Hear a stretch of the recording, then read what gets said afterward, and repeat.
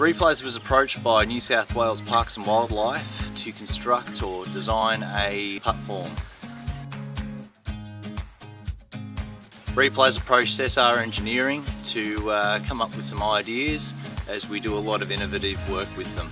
Some of the goals for this project were to use recycled plastic in the construction.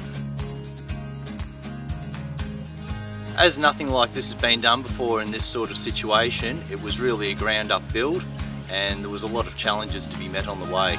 As the kayak launch sits in the water, timber was not a viable option, so recycled plastic has been used throughout. We were able to incorporate a lot of recycled plastic into this project by using it on the gangway, the deck, the kick rail, the kayak launch behind me, and also the sliders in this seat I'm sitting on. Recycled plastic was also used in strip form along the kayak launch to reduce the friction between the kayak and allow easy entry to the water. Prefabricating allowed us to assemble this unit on site within 3 days.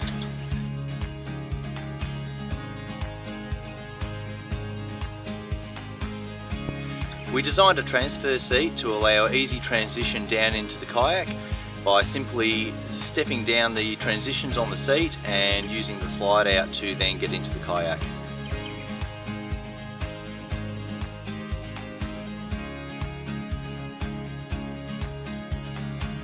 The varying water levels of the river were quite a challenge, so we had to introduce a new cable stay system.